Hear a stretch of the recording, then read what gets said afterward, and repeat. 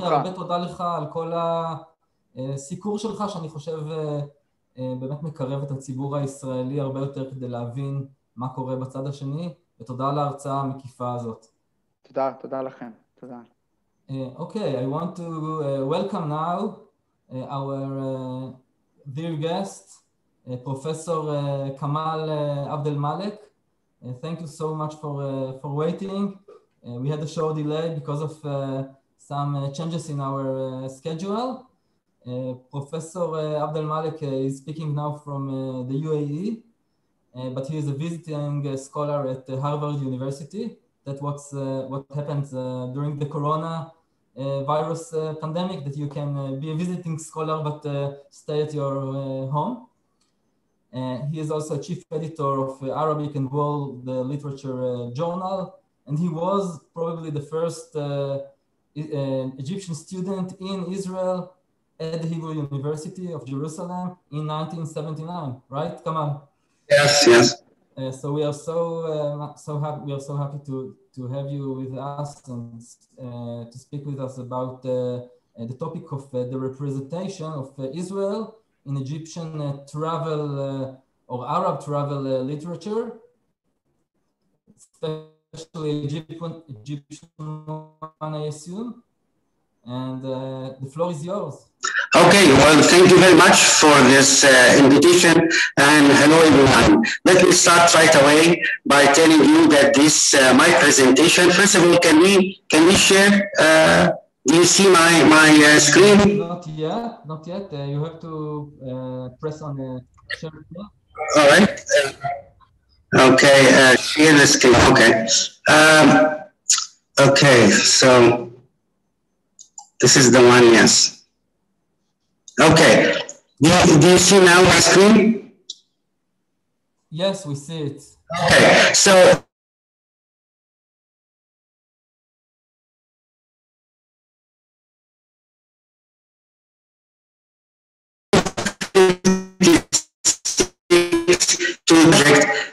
to write about the representation of Israel in Arabic literature in general. I have already actually written a book about the representation of the Arab Israeli.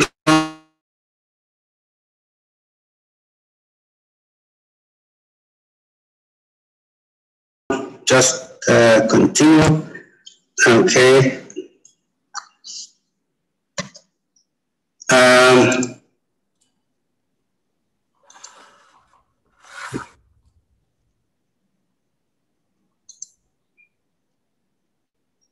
Okay, so let me start.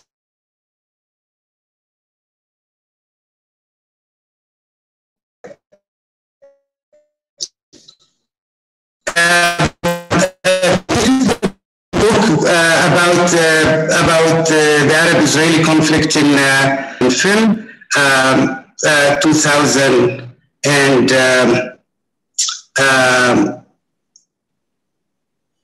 then I have 2000, and then I have another book, or it's an anthology, كنا في إسرائيل. We have been to Israel, رحلات مصرية, Egyptian trips between 56 and 2008, and this is actually the basic text for my presentation. And then, of course, I also tried my hand in writing a novel called Come With Me from Jerusalem, which I hope to see one day translated into Hebrew. Maybe I have ambition to have it also as a film. Okay, so now what I want to concentrate on is the Egyptians who have lived for a short time in Israel. They wrote books in Arabic, presumably, meant to be for Egyptian eyes or Arab eyes. And some of these books, very few of them, actually, I know one only out of 7 translated into English, and that's the Ali Salim book. So I want to alert everybody to the importance of the first one, first book, travel account by Ibrahim Izzat, كنت في إسرائيل, I have been to Israel, and this is He published it in 1957, but the trip itself took place in February in 1956, that's before the war, and it was remarkable in the sense that it was the first time an Egyptian actually visited Israel. It was also at a time when there was a lot of tension, actually erupted in a regional war in 56, as you remember. And that, I think, is an important book, and I would like to actually see it translated into English and perhaps Hebrew. And of course, I would like to draw your attention to the importance of it for studying. The second one, immediately after that, we have to go all the way to the 1960s, almost like 40 years. Muhammad Mustafa Hakada Ra'aytu Israel. This is the way, or this is how Israel looked to me in 1995. Then Rauf Musad, في انتظار المخلص, awaiting the Messiah. We had also the first Egyptian ambassador to Israel, Saad Murtada, perhaps known to some of you, definitely known to Shimon Shamir. And he wrote his مذكرات أول سفير مصري في تل أبيب, my mission in Israel. Sorry? Sorry, there is some echo in your voice. I don't know if you can a little bit improve the sound. It's easier to hear you. I don't know if it's possible. Okay, well, I'll try because, okay. Is it better now? About not so much. but maybe you can, maybe has changed to speak. Okay, can you hear me now? It's not the best sound, but if it, I mean, we can understand. It's not the best. Okay. All right. So because I connected it. Okay. Oh, okay. Can you hear me now? Can you hear me now? Is it better? No, it's about. Hello.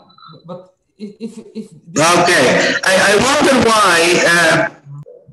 I have an echo. Well, I guess because I'm in an empty room. There's nobody here. Okay. I don't know what to do exactly. Is it better now? Can you hear me at least? No? Okay. So, what do you think I should do? All right. Maybe talk a little bit slower. It will be easier to understand you when. Okay. So I was talking about Saad Murtada. Better. The first Israeli ambassador to. I'm sorry. The first Egyptian ambassador to Israel. There must be some way to fix this. But unfortunately, I am at home and I don't have any kind of access to IT. Okay, let's keep it like this. We'll do our efforts to understand you, and it's a little bit. The volume is not. It's a little bit with echo, but we will do our best to follow your presentation. Okay, so still there's an echo. Okay, but that's okay. There's audio. There's something called audio setting. If there's any way, okay. All right. Is this better now? Yes, volume is high. Much better. Much better now. Better. Yes. Hello. Yes. Yes. Better now. Better. Oh, I see. I think that the volume. Okay. All right. I see that. Okay. All right. So. All right. I was talking about Saad Murtada, the first Egyptian ambassador. This is better. You can hear me. Yeah, it's perfect. It's perfect. Okay. And he wrote his memoirs about his mission in Israel, 2008. Then another ambassador called Rifat Al-Ansari, my story in Tel Aviv, and then ending with a younger person, has nothing to do with being ambassador. His name is Mamdouh Saqr. Actually, he was a British Egyptian, and he wrote from Cairo to Tel Aviv. So I looked at these 7 books, and I have some comments to make, and then at the end we can we can discuss these points.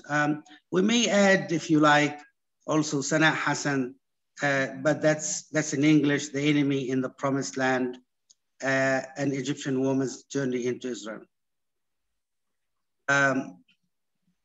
So if we are to look at the how the image, what is the other exactly in Arab cultural prism, the other, the stranger, the outsider, the foreign, you will find the following.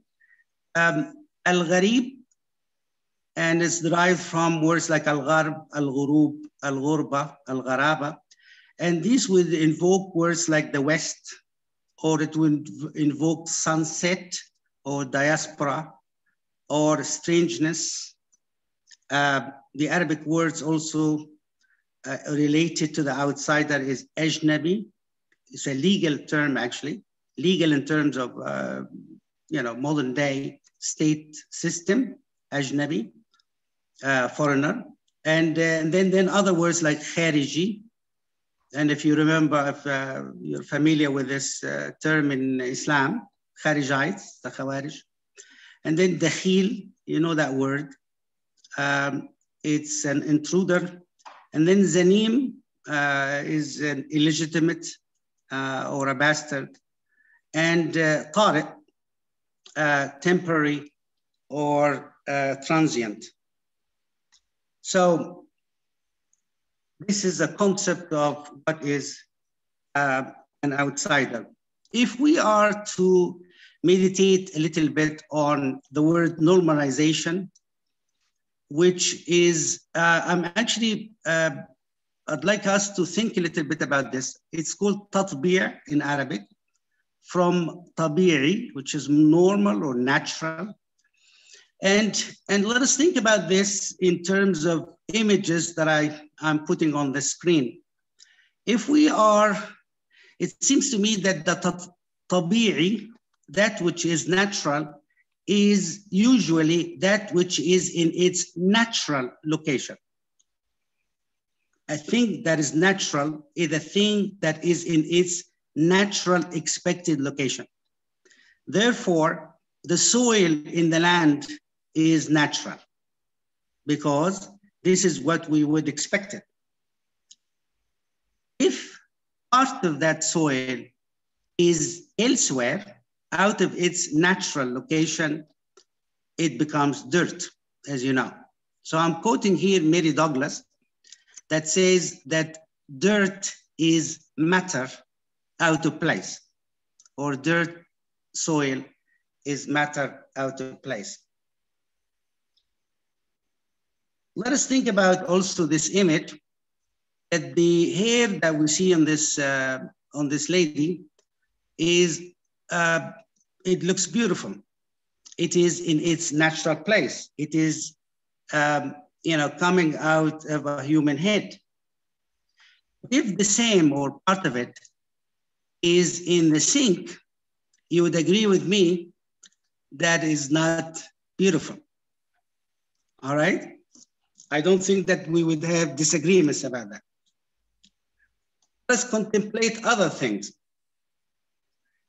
Again, if we were to imagine our world, let us say specifically we Arabs and Jews expect or think of our world in terms of a center. Where do you think we would find ourselves in relation to the other? I think it would be natural. I'm gonna go faster a little bit. it would be natural to think that we are in the center, right? Markaz. So we will be inside, and the outsider, as the term indicates, would be outside that center. So inside is the center or centric versus the outside, which is eccentric. And of course, we know English. We would immediately recognize the word eccentric, which is outside the center. The same المركز والهامش, that's in Arabic, الداخل الخارج, and القريب الغريب. Okay? So let us think about the word in other terms. And for example, the pyramid. Yeah, no, forgive me, because as an Egyptian, that's the way I look at the world. The pyramid, the top and the base, I'm not sure that this is particularly, it's better, but it's still, you think of the self as the top or the tip, and then the others as the base. Let us think about the arboresque way of relating to the other. We have a tree, and if we think of the world as a tree, our place as being in the center, we would be the actual root, and the other would be the branches. It's still better than the rest of forms because it is organic. There is an organic unity between the root and the branches, as you can see. All right. And so let me just say a few things about some of these books that I'm presenting today. The first one is the Ibrahim Izzat, Kuntu fi Israel, I have been to Israel. As I said, this is what the archives is saying about him. Egyptian newsman tours Israel. Egyptian reporter Ibrahim Izzat, 23, who spent 12 days touring Israel as a guest of the Israeli government, April 26 to May 6, 56. See how significant this date is. And he wrote about, he wrote in his Cairo magazine called Rosa Youssef on May 28th that the Israeli government minister Moshe Sharet, foreign minister Moshe Sharet, met him and told them Israel, and then quotation, was ready to accept a limited number of Arab refugees. End of quotation. Another one, those who have families in Israel, and was also ready to pay indemnities to the rest of the refugee Arabs in case they settle in the Arab states. This is, and then the rest are just like where to find this exactly. He also, Izzat had also revealed in his Israeli tour, he had reported an interview with Israeli Premier David Ben-Gurion, in which he was told that when you go to Egypt, and if you meet Egyptian President Nasser, tell him that I am ready to meet him anytime, any place he chooses, to discuss any problem he wants, refugees, borders, political, economic, or military questions. I am ready to meet him even in Cairo. I think these are, it is actually quite remarkable to read about all of these details in as early as 1956. And throughout the book, you would find that there is a spirit of, yes, we do have a problem with Israel and the consequences of its creation. Primarily, I'm talking about Egyptians, primarily the refugees. But you could see that there was real interest in knowing who the Israelis were, what kind of culture they have. He met with Gutain, the famous Israeli scholar, And he met also with Navon, the late president, and he met also with the Igali Adin to talk about actually Egyptian monuments and archaeology and so on. So I'm gonna just like speed up a little bit. I have other details in here about this. And I'll go to Ali Salim, an Egyptian playwright. I think known to some of you, maybe even personally, late of course, Ali Salim. He wrote a book called A Trip to Israel, and I think it was translated into English later. I'm not sure that was translated into Hebrew, maybe. And yes, yeah, okay. Yes, and, it was translated. Yes, okay. And Salim has been one of the strongest supporters of normalization with Israel. And of course, he suffered as a consequence. He was actually expelled temporarily from the Writers' Union, but he sued them and he won the case. And at the very end, he was defending this whole direction in normalizing relations with Israel. And then he said that he went there to answer two questions. Who are these people, meaning the Israelis, and what are they doing? And then he goes on to say, I looked at the Oslo Agreement as a unique moment in history. It is a moment for the self to recognize the other, his own language, you know. I am here, I exist, and you are here, you exist. Life is my right to enjoy, and your life also your right to enjoy.